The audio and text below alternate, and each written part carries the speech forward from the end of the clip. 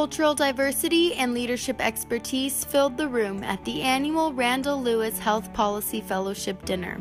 This program was created to enhance the skills and knowledge of health professionals who seek to initiate positive change in their communities. The Randall Lewis Health Policy Fellowship is about changing the future.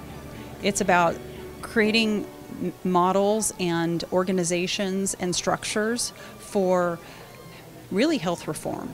If it's not necessarily going to be about some of the policies in the Affordable Care Act, but it's really about how can, as communities, we begin to create opportunities and structures for people to be engaged in health improvement, because 75% of our costs of the healthcare are really affiliated with chronic disease. And so how can we create communities, opportunities for people to take ownership of their health, and how can we create healthier communities and healthier environments for children to be raised and have the all of us have equal opportunities for health and education.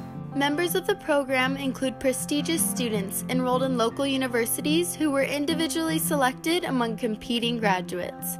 One student developed a project specifically related to Health ERC's upstream approach on improving the health of those who live, work, and play in Rancho Cucamonga.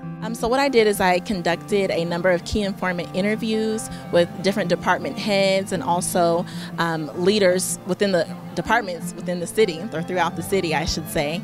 And I developed this inventory, which is on a Microsoft Word, Excel, I should say, spreadsheet, and it's pretty extensive. There's a lot of policies, and from those key informant interviews, I identified that there are currently about 36 policies within the city, active policies within the city that are being implemented that all have the city's health in mind. And since this is being used for Health ERC's evaluation plan, we also identified that about 12 of those policies, of those 36 health policies, were actually influenced by Health ERC itself.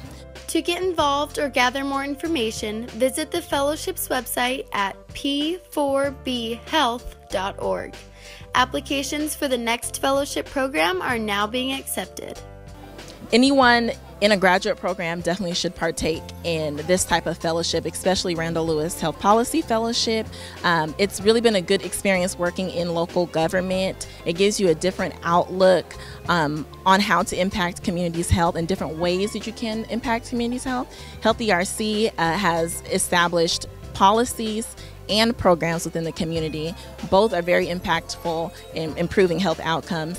And so I definitely recommend for anyone in any background, whether you're in health policy or in health promotion, education, epidemiology, I definitely think working in local government and getting that experience with health policy is a good one. Yeah. We've done this over 5 years now, and this year we reached our 98th fellow, so next year we'll be celebrating our 100th. This has been a fantastic experience for me just to be part of the program, and I'm thrilled to be able to help these students as they embark on their careers. Thanks for watching this episode of Health ERC Living. I'm Madison Perry, and we'll see you next time.